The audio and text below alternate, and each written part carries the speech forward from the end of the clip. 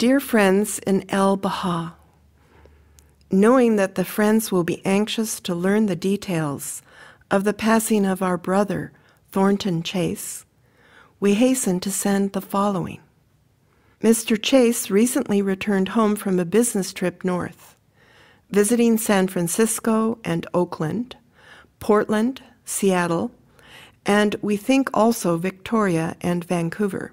At all points where there were believers, special meetings were held and much good work done.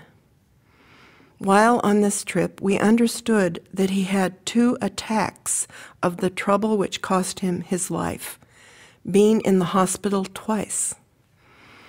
Thursday evening, the 26th, was the first most of us knew of his illness, when at a meeting at the home of Miss Clapp, it was announced that he was seriously ill and had been operated upon that day at Los Angeles Hospital. On Monday morning, word was received that Mr. Chase was very low. The friends prayed for him constantly, and about 11 o'clock, word came that he had rallied. We all hoped that a miracle would be performed and that he would be brought back to life and health, even though his life hung by a thread. On Sunday, telegrams were sent to various centers asking for the prayers of the friends. It was arranged that the friends here, as many as could, should assemble at Mr. Chase's home for a prayer service on Monday evening, September 30th. The sun had set when a little group of earnest souls, 20 in all, from various parts of Los Angeles, from Pasadena, Tropico, and Glendale, assembled in silence on a street corner amid the bustle and din of the metropolis to pray for the restoration of their brother to physical health and strength. About 7 o'clock we reached the home and had hardly entered before the telephone rang, and we were informed that Mr. Chase had just passed away. Every head was bowed as Mr. Rice Ray hung up the receiver and said, "Friends, he has gone."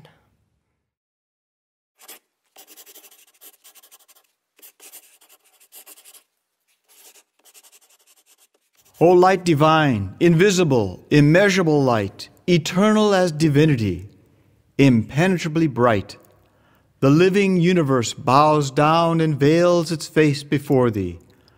All angels and archangels bend and happily adore thee. Speak thou to self-endarkened souls. Command, let there be light. So shall eternal day appear to end chaotic night. The morning star shall sing again the anthem of creation. The sons of God shall shout for joy with new divine elation. Thy flame is love, the living fire. Thine alchemy divine transmutes man's spirit into life, the water into wine.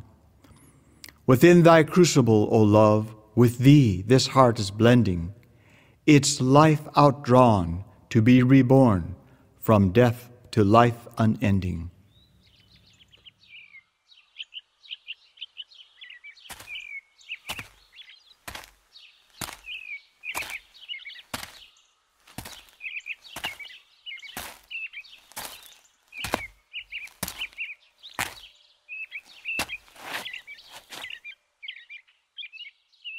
On Saturday, October 19th at 1 p.m., Abdu'l-Baha and about 25 Baha'is of Los Angeles arrived at the cemetery, Inglewood. The place is charming. The meadows are green, and there are many trees. Abdu'l-Baha silently walked ahead of the friends, and he was followed reverently by them. There are many flower beds, and the fragrance thereof reached the nostrils. Most of the friends carried bouquets of flowers in their hands. After arriving at the grave, Abdu'l-Baha scattered his flowers, and then one after another of the friends gave him their bouquets, and he divided them and scattered them over the grave. Then Abdu'l-Baha, standing at the head of the grave and raising his hands towards heaven, uttered a prayer in Mr. Chase's honor.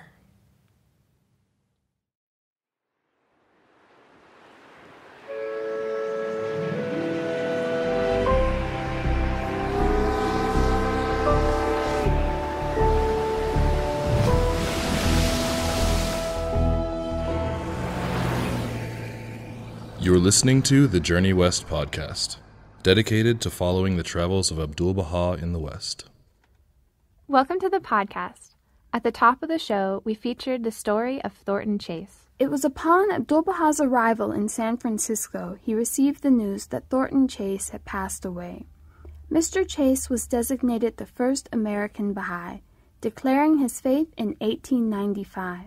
As the Master said during his visit to Chase's grave, he served the cause faithfully, and his services will ever be remembered throughout future ages and cycles. Mr. Chase's life bore many trials and vicissitudes. Several days after he was born, his mother died. He also fought in the Civil War and had great difficulties throughout his life maintaining steady work. However, he was very patient during his long suffering and learned to appreciate the beauty of many religions. In 1894, while working in Chicago, Mr. Chase was informed by a friend about a man, Ibrahim Kirullah, who taught about Baha'u'llah, a messenger of God whom fulfilled biblical prophecy. Mr. Chase continually spread the faith throughout the country, but most notably played a significant role in the development of the administrative organization of the faith during its formative years in America. Let's continue now with the second segment of the show, a talk by Abdu'l-Baha on international peace, read by Ariana. 26 October 1912. Talk at the Assembly Hall, Hotel Sacramento. I have visited your capital and its gardens. No other capital has such beautiful surroundings.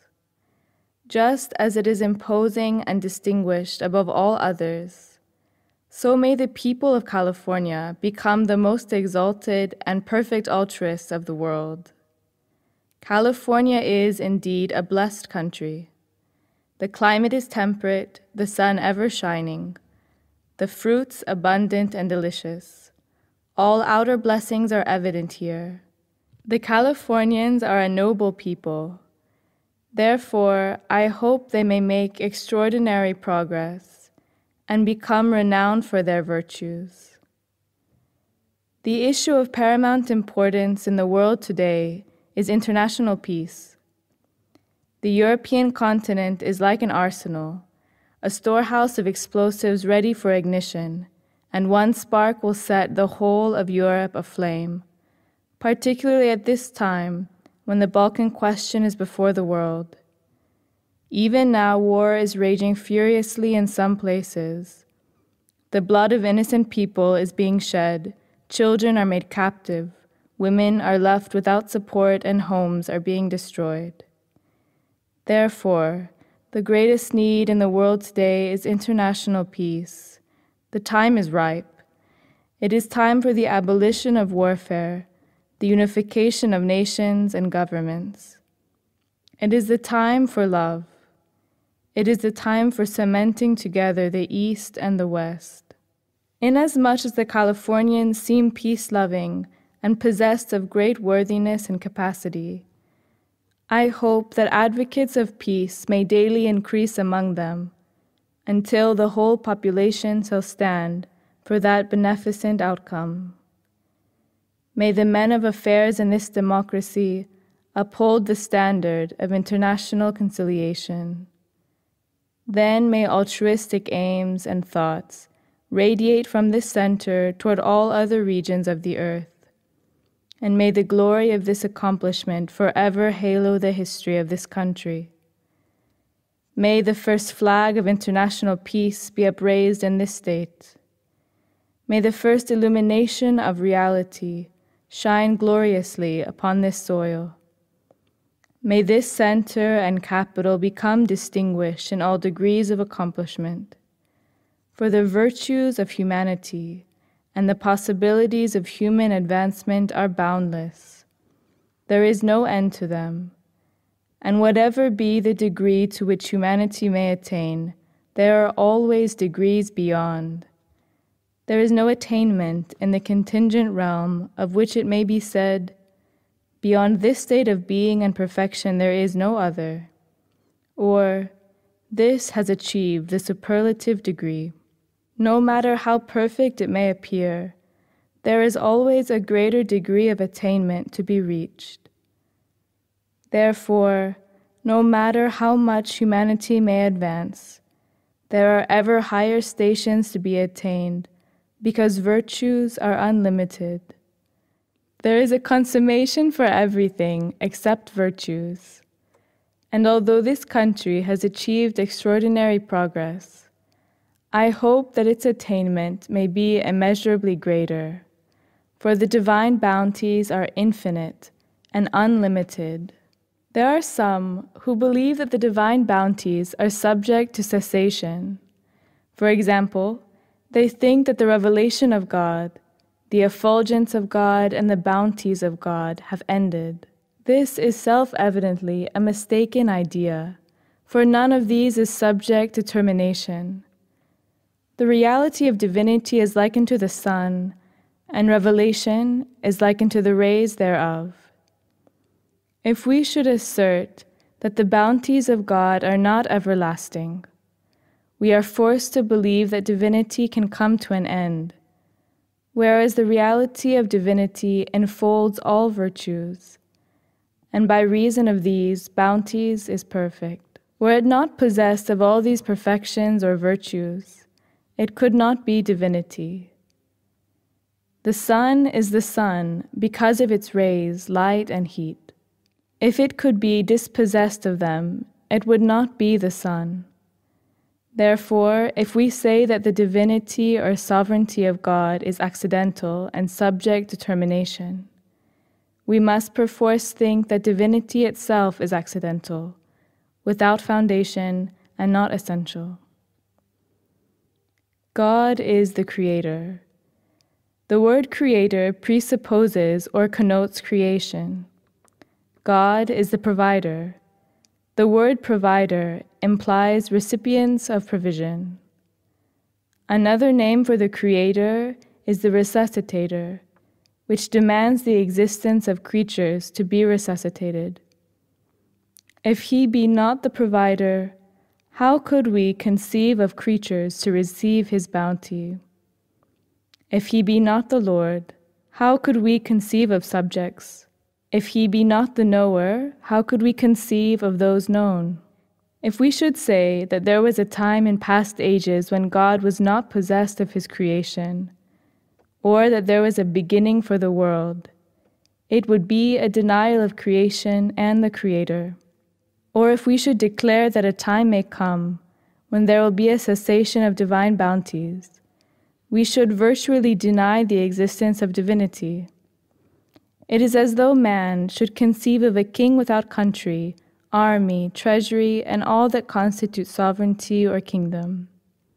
Is it possible to conceive of such a sovereign?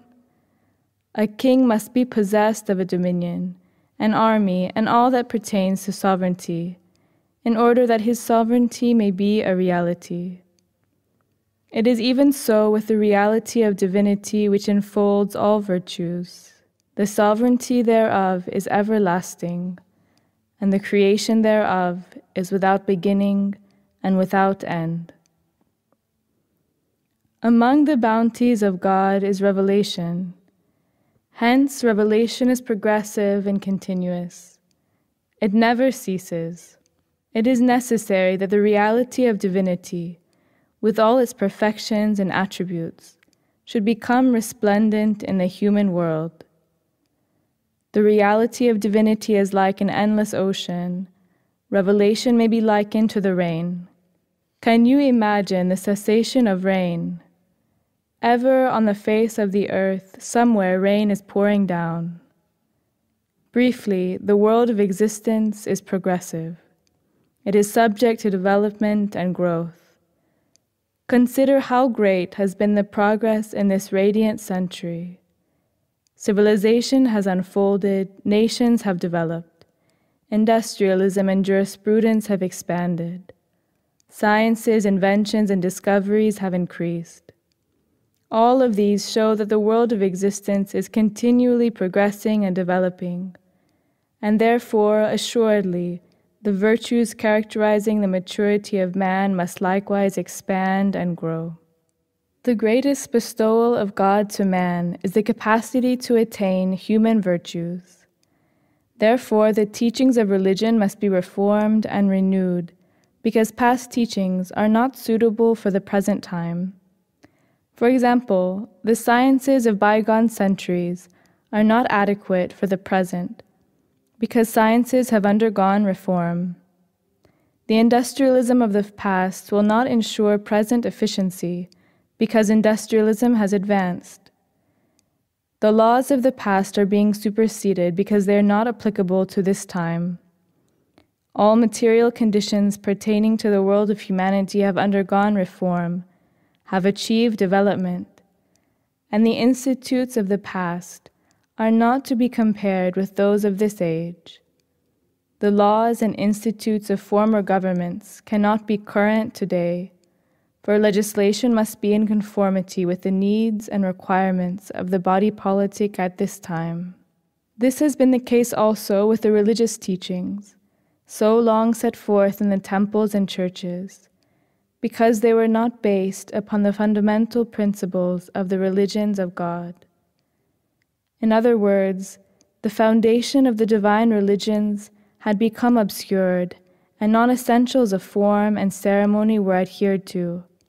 That is, the kernel of religion had apparently disappeared, and only the shell remained.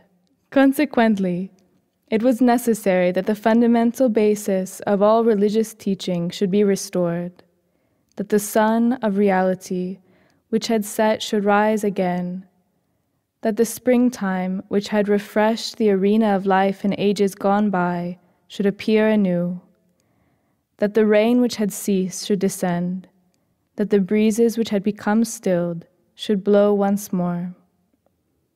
Therefore, Baha'u'llah appeared from the horizon of the Orient and re-established the essential foundation of the religious teachings of the world.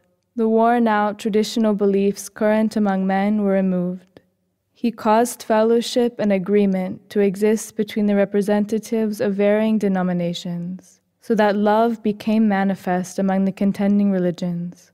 He created a condition of harmony among hostile sects and upheld the banner of the oneness of the world of humanity. He established the foundation for international peace, caused the hearts of nations to be cemented together, and conferred new life upon the various peoples of the East.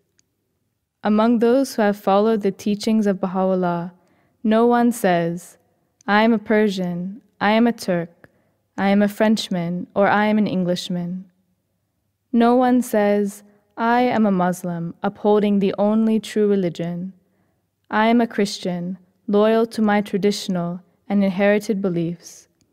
I am a Jew, following Talmudic interpretations," or "I am a Zoroastrian, and opposed to all other religions." On the contrary, all have been rescued from religious, racial, political, and patriotic prejudices, and are now associating in fellowship and love, to the extent that if you should attend one of their meetings, you would be unable to observe any distinction between Christian and Muslim, Jew and Zoroastrian, Persian and Turk, Arab and European. For their meetings are based upon the essential foundations of religion, and real unity has been established among them. Former antagonisms have passed away. The centuries of sectarian hatred are ended. The period of aversion has gone by. The medieval conditions of ignorance have ceased to exist. Verily, the century of radiance has dawned. Minds are advancing, perceptions are broadening, realizations of human possibilities are becoming universal. Susceptibilities are developing, the discovery of realities is progressing. Therefore, it is necessary that we should cast aside all the prejudices of ignorance, discard superannuated beliefs and traditions of past ages, and raise aloft the banner of international agreement. Let us cooperate in love and through spiritual reciprocity enjoy eternal happiness and peace. Now to our roundtable discussion. Hey, I'm Mitch, and I'm a musician. Hi, I'm Borna, and I'm a computer scientist. Hi, I'm Anna, and I work in film. In this tablet, I like that Abdu'l-Baha is talking about that the revelation is like the rain, and it's ceaseless and it never stops. But I mean, if you think about it, if it's raining outside, we can do things that prevent us from like feeling the rain or feeling the sun. You know, we can walk with an umbrella. Mm-hmm.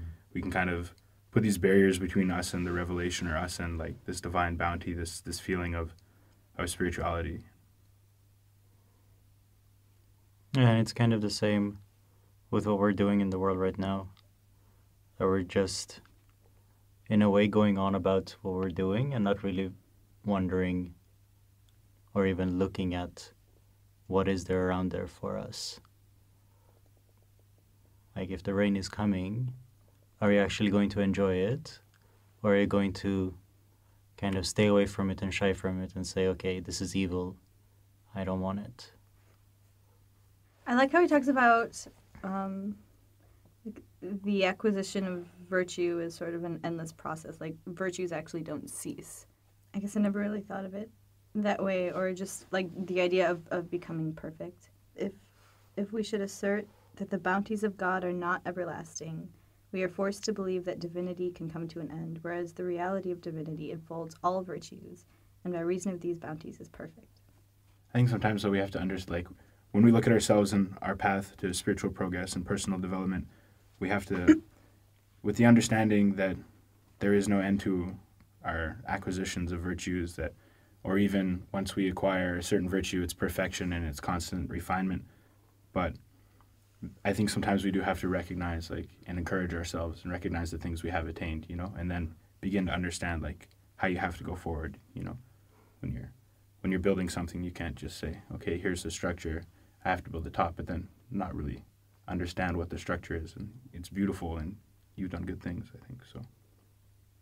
I like your point about, like, looking and encouraging ourselves at what we've achieved, because there's always I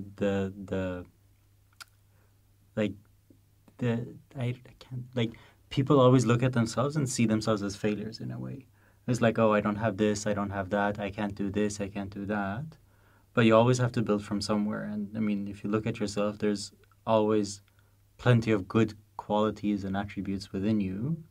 So if you start looking at those and then building on them, it might actually be easier and more constructive rather than saying, oh, I can't do this or I can't do that. Yeah, Abdu'l-Baha tells us, you know, we're constantly told to be encouraging and patient. And he doesn't just say with other people, you know, we also have to be that way with ourselves. So how do we go about doing this? Because at the same time, I mean, we're trying to fight our ego and not, you know, boast ourselves and boost ourselves to the top and be like, yeah, I'm the best. So there has to be that moderation and balance of, I'm good, but I can always improve. And the understanding of how you became to, I think sometimes I know when I look at my family and we have generations of Baha'is and we say, okay, there's certain things that we've achieved in our lives, but what do we really owe that to? Where do these, like when somebody praises you for being kind, you can recognize that, yeah, you are a kind person, but where does that kindness stem from? It stems from your understanding of the teachings and that you have to be kind, you have to be patient and loving and caring. I think it always helps to think of even like everything about you that's good, if you always think about that as what you're offering to humanity and not something that you just possess, then I think it becomes easier, because then it's like even if like the more virtues you acquire or the like you know that you can become better, It's like you're not doing it for your own self-concept, so therefore, like, you don't have to think about, like, oh, what do I have, what do I not have, because it's something that you're giving up, and you're giving anyway. Its purpose is to use. So basically, like, what you have is not of any use, or, I mean, unless you're using it to the service of humanity, it's kind of pointless to have it. Kind of. I mean, almost. I mean, just in the sense that, like, our whole reason for existence is to know God. And through that, like, the way that we do that is to serve humanity. So. Yeah. I mean, it's kind of like, imagine you're, like, the richest guy in the world, and you're just keeping that money. Yeah, and exactly. not doing anything. Like, what's the point? Yeah. Like, I don't know. And I think we have to look at our virtues in the same way and be like, okay, if I'm patient, like, how can I use this patience for others? Or yeah, how do you utilize your talents and your capabilities in the appropriate way? You know, I can say I'm a musician, but then if I never perform or I never play, you know, it's just empty. Or even if you just sit at home and play alone, like, no one is benefiting from it. Exactly. It's pleasant. I like the connection in this that he makes between the acquisition of virtues and progressive revelation. Like, he starts talking about, like he says, okay, the greatest bestowal of God to man is the capacity to attain human virtues. Therefore, the teachings of religion must be reformed and renewed because past teachings are not suitable for the present time. It's a very difficult thing. Imagine you've lived with something, you know, for hundreds of years, and then all of a sudden it's a sudden change of, like, no. I mean, a lot of people think that, oh, what I believed in wasn't valid. Of course it's valid, because the progressive revelation means that, okay, it was suited for the time. But it's still very hard to be like, I have to, you know, change my beliefs, and if my fathers and forefathers believe in this, why can't I do it?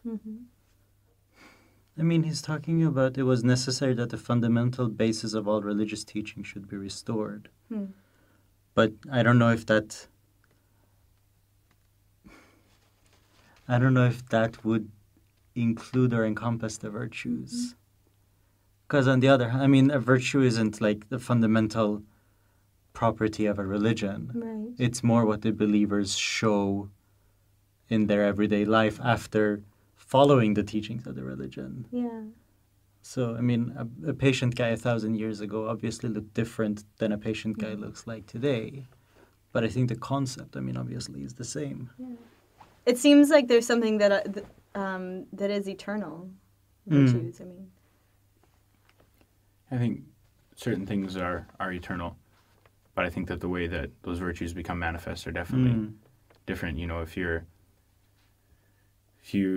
are not prejudiced, you know, but somebody who's prejudiced today or not prejudiced today would be very different from somebody 1,000 years ago when you didn't know that there was even somebody of a different color than you. Right. You know, so how can you? Yeah. So, but now we have the opportunity. Our tests are a lot greater, but then our opportunity to show forth certain virtues is just huge compared to what it was thousands of years ago.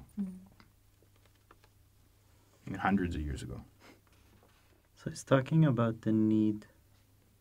This is 1912. He's talking about the greatest need in the world today is international peace. The time is ripe. It is time for the abolition of warfare, the unification of nations and governments. It is the time for love. It is time for cementing together the East and the West.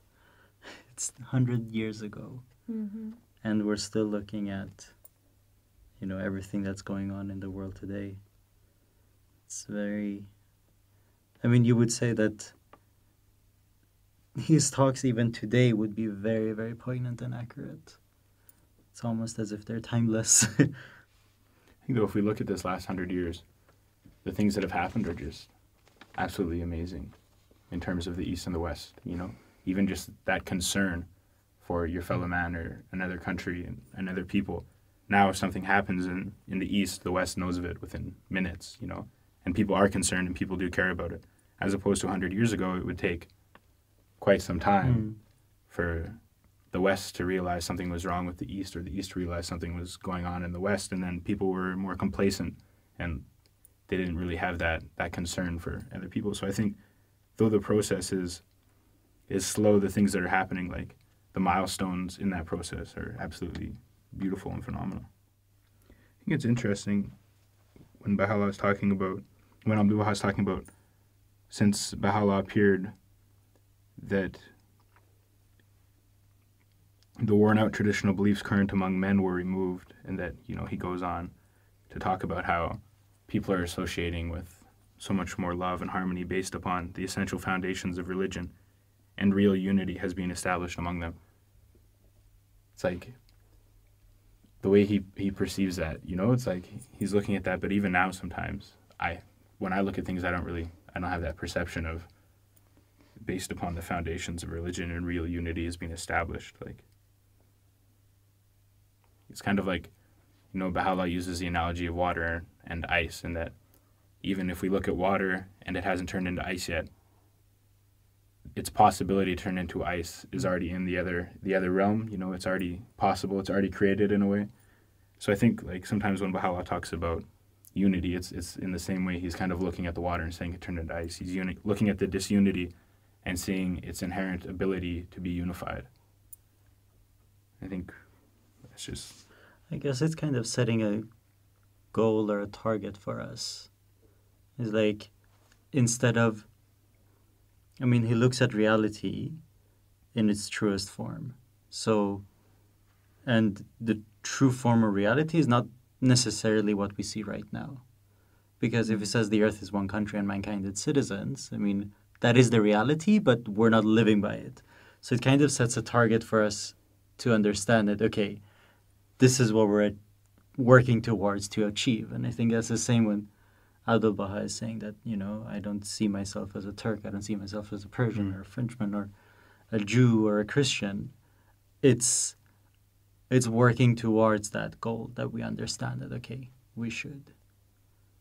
Just his speaking about it creates the possibility of it in a way. It plants that idea, plants that seed. It's like Abdu'l-Baha says he used to praise people for virtues, and sometimes they didn't possess those virtues. But when they heard about, oh, I'm humble and, I'm kind, they'd begin to manifest those things in their lives, and then they become like that. And I think he's kind of doing the same thing with humanity on a larger scale. He's saying, oh, you're so unified and beautiful, and we're not. But we think, oh, that sounds good, So then we start to work towards it. Do you think we could do that with other people? You mean? Not in a false, lying way, but, praise them, oh, you're so patient. And then, incite that kind of reaction within them. I think I've seen people do that before. It's like, how do you praise without it becoming flattery? Because flattery is a sin. That's true. But it would be interesting. Obviously, we're not on that level or station yet, but it would be interesting to do this kind of encouragement to get people to develop their virtues, maybe. Instead of being, you could work on your kindness a bit. You can instead, praise them for it and say, okay, and then perhaps create that kind of image within them, the other person, and be like, oh, maybe I am like this, maybe I can be like this. If a child is taking its first steps and it falls over, and then you say, oh, you're an awful walker, just stop. Shouldn't try again, it'll just lose the confidence and it won't want to stand up again. Yeah. But if you say, oh yeah, you're a very good walker, it'll get that confidence, it'll try to stand up even if it's fallen over. So I think we have to do that with people. If they make the attempt, I suppose we can praise them for it. But if they're not trying, then I don't think we just they're being cruel and you say, oh, you're so kind. Then they just get an skewed idea of what kindness is. Yeah. But I think it would be an interesting thing to try out, or just raise your awareness. Maybe even start looking at people and see okay, what kind of virtues is this person showing? Mm-hmm. What can I praise, or what can I see in this person? Because we're also supposed to see, the good in people, even if they have 9 bad qualities. We're supposed to see that one good quality. So kind of training ourselves into how to see good in people. And I think praising them for it is another step. Because, I mean, if you think to yourself, okay, every day I'm going to see one good thing in someone and praise them for it, it will actually like raise your awareness of it. And hopefully, I mean, you will be keener in seeing these things in people. And I think that's one of the things that's probably missing in the world today, this whole encouragement and seeing the good in other people. Like we're not the cause of these grand spiritual anthems being chanted. You know, it comes from God and then moves through us. But if it wasn't for that animating force, it wouldn't be happening at all. It's like if we're, I mean, wandering and lost, then the goal comes. We're walking towards that goal, but the goal doesn't come because we're walking towards it. The goal is what's causing us to walk towards it. Could it be because, maybe that's interesting, like there was, I mean, before the revelation of Baha'u'llah, as Abdu'l-Baha is saying, I mean, we were kind of lost, so to say. So he comes again and sets the standards and sets the target for us. And in that way, we know what we're reaching for and what we're striving for. And maybe this is why the renewal is required every couple hundred of years or so. That mankind goes on its own ways. And then after a while, we start, you know, aimlessly wandering around. And then there's a need for a manifestation of God to say, okay, this is the direction you're going. These are your goals, and this is what you're striving for. So this is a talk that, like, it talks about everything, kind of. From, you know, the people in California, to the revelation of God, to peace, to acquiring human virtues. I wonder how the people who heard it actually reacted to it. Those Californians. Yeah. Yeah. I mean, do you go and you're like, whoa, mind blown? Or is it so much, so overwhelming that you just don't grasp any of it? Or do you just cling to like one thing is like, oh, I understood this. I'm going to take it out and kind of, okay, try and remember that or work on it or study it more. Yeah, each you know, sentence in this talk is a drop in an ocean of wisdom, and then this whole talk is just another drop in a bigger ocean of wisdom. You could sit here forever and just discuss, you know.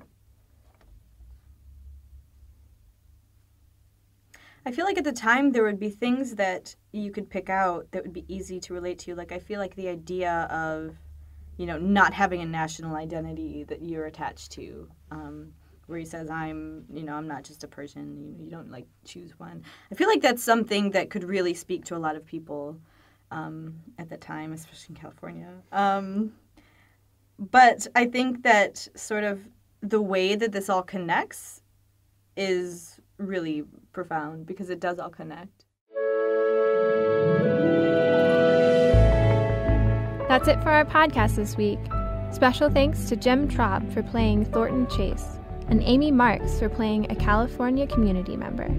Also thanks to our reader and roundtable guests, Ariana Hakiman, Mitch Doran, Anna Costellas, and Borna Safai. If you'd like more information about Abdu'l-Baha's travels in the West, visit our site, www.thejourneywest.org. You can also find us on Facebook and Twitter at The Journey West. Thanks, everyone. Bye!